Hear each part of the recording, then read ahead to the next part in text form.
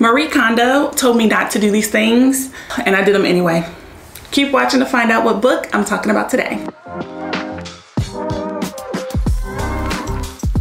Hey, I'm Kyla Denanyoh, and today we are talking all about tidying up, cleaning up, getting your life together. So today's book that we're talking about is The Life-Changing Magic of Tidying Up. The author of this book is Marie Kondo. The genre of the book is nonfiction. The theme of the book is cleanliness. I just made that up, let's see. The theme of the book is housekeeping, home economics, okay? So if you're a little bit older like me, you remember taking a home ec class when you were in high school. We had to learn how to sew. We learned how to like make basic recipes. Now, when I started reading this book, I was like, I wasn't ready. I started reading it and then I was like, I don't want to get rid of my stuff. And I literally put the book down and stopped. I did. Because you're reading it and she goes through why she's so passionate about this, how at 5 years old she started cleaning up and tidying up and she just thought it was fascinating. I read this because Austin Kleon mentioned this in his book, Still Like an Artist, and so I picked it up. Because whenever someone mentions a book in a book, I pick it up and read it, but that's an aside. All right, so let's get into the most important lesson. Number one, don't talk about it, okay? You know how in Fight Club, the number one rule of Fight Club is we don't talk about Fight Club? Marie Kondo says, you're gonna start cleaning, you're gonna start organizing, you're gonna tell people and they're gonna say, but you love that shirt, but you look so good. Oh, don't toss that. So don't mention it. And then the rest of the evening, I'm like, dang, should I take that dress out? Man, I really should have kept that. No, don't tell people. Now, I live in this house with my husband and my daughter. So he saw me doing stuff and that was amazing. And that leads us into point two, which is, does it spark joy? The entire basis of this book is that you are keeping things that spark joy. When I come down here to record and I see these signs on the wall, it makes me happy. It sparks joy. It makes me want to be around it. It makes me want to be in this room. That's the same way for your clothes.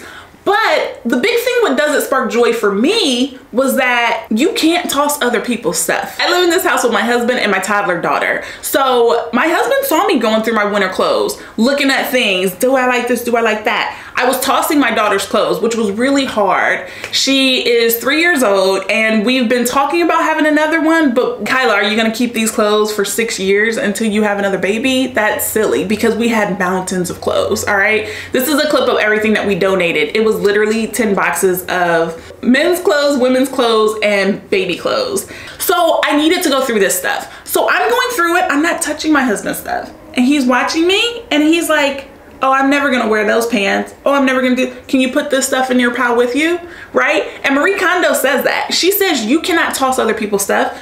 For one, because you don't know what sparks joy. And for two, they will see you and they will want to separate out their things and only keep things that spark joy for them when they're ready. Which backs up point number one, which is don't tell people what you're doing, just do it.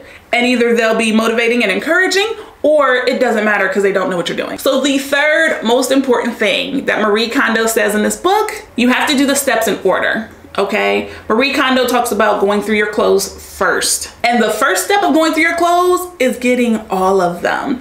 We have clothes in the basement in tubs. We have clothes upstairs in our closet. I have clothes in my daughter's little dresser. And so Marie Kondo says, take the tags off your clothes.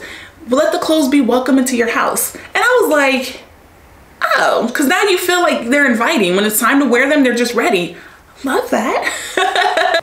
As I'm tossing things on my daughter, I'm thanking the clothes, right? You learned that in the book. Thank you for providing comfort for my daughter. Thank you for keeping us warm.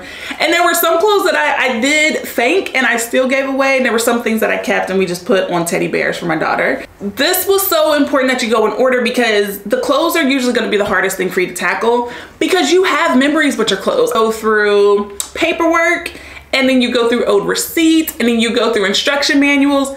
You're not gonna look up the manual for how to use this camera. Kyla, you would just Google it. So why don't you toss it? Toss them, let go of the clutter. And it is life-changing magic. It absolutely is. You see here, the book is not huge, okay? But I will tell you this, don't pick it up if you're not ready. This is not a book that you casually read and you're like, that was interesting. because the way that she writes is so provoking. It will make you get up and start looking at your stuff. I understand the magic of this book because it was absolutely phenomenal, and it will make you get up and get active. All right, so here's another video about being active, being provoked, which is all about radical confidence. Okay, this book is all about what's it gonna take for you to get up and get that thing done that you've always wanted to do, including tidying up. Okay, so take a look at this video and I'll see you there.